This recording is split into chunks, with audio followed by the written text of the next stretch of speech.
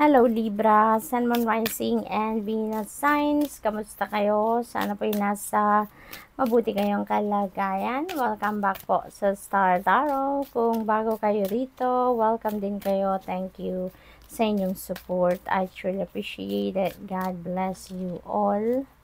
Libra, paunang mensahe ninyo is anchored relationships. Ayan, let go now. Forgiveness is freedom.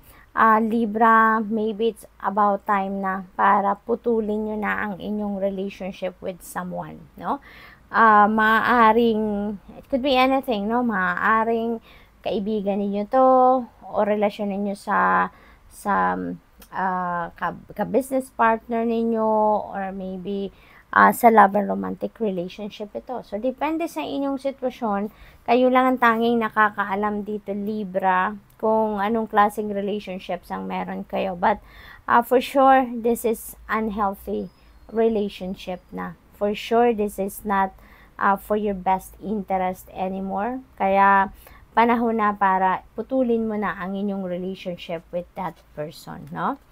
Kayo lang tanging nakakaalam, no? Kung sino yan, if this message resonates with you. Cosmic Rainbow, look for the pot of gold, accept joy. Ayan, so parang meron ditong financial opportunity, no, na yet to be discovered, no?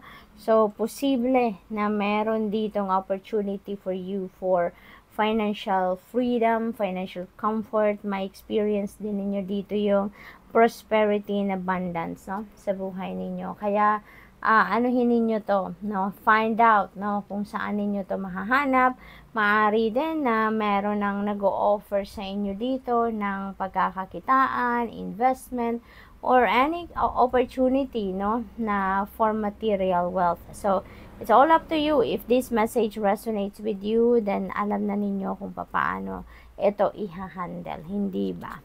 We have Cosmic Emerald, create perfect health and access divine abundance. So, may mga biyaya talaga dito, no, na naghihintay sa inyo.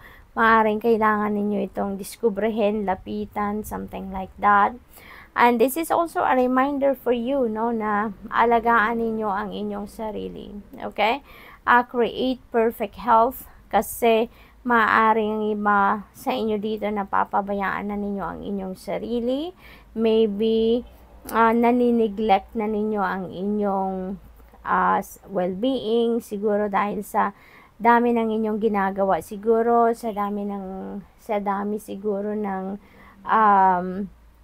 inyong mga trabaho o responsibilidad, no, obligasyon, kaya hindi na kayo nagkakaroon ng oras, no, para sa pangangalaga ng inyong pangangatawan. Kaya this is an invitation for you to create perfect health, para naman sa gayon you will be on top of your health, no? Kahit marami pa kayong obligasyon or trabaho, you know, when you are on top of your health, for sure you will be on top of your game. Okay?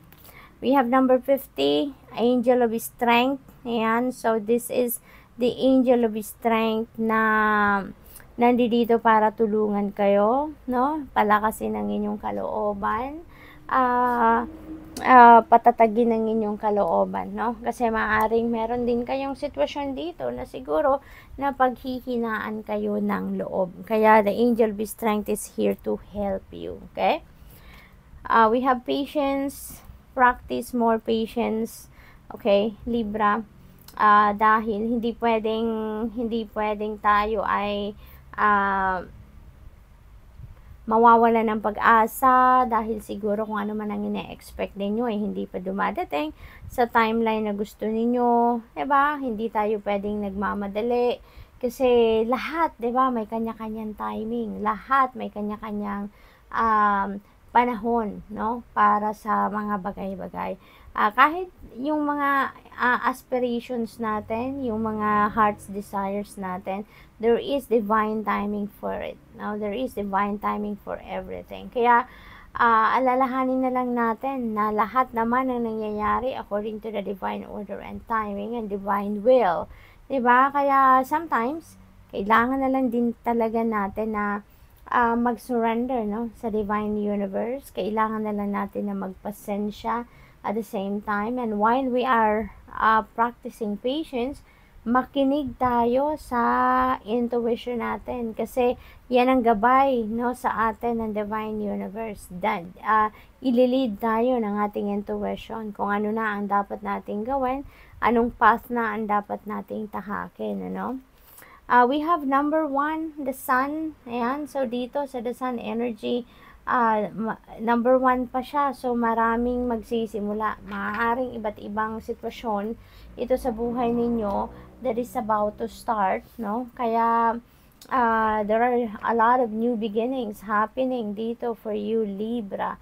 So maaari, Libra, na merong bagong proyekto dito, bagong negosyo, bagong mga kaibigan, bagong interest ninyo, hobbies, mga ganon. Meron din ako nakikitang baby. So, maaaring ang iba sa inyo is welcoming a new baby. So, mag-i-start na kayo ng bagong level siguro ng inyong relationship, diba? So, tignan natin kung ano pa. We have King of Pentacles. Wow, napakaswerte ninyo.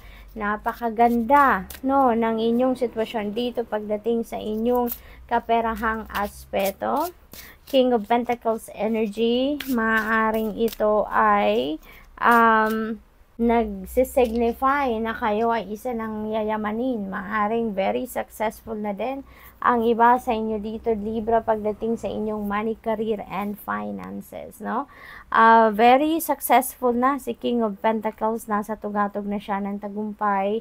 Pero gayon pa man, ano, napaka-successful na niya. Pero hindi siya nakakalimot magpasalamat sa mga blessings na yan. At hindi siya nagdadalawang isip na tumulong. He is also a very generous person, si King of Pentacles. Kaya maaaring kayo, Libra, ay mag-i-embody ng energy ni King of Pentacles ngayon, no? Mapera na kayo, maraming opportunities ang dumadating sa inyo na pagkakaperahan, investment, creative job, or kung ano-ano pa, you know, and yet, no, you are very generous.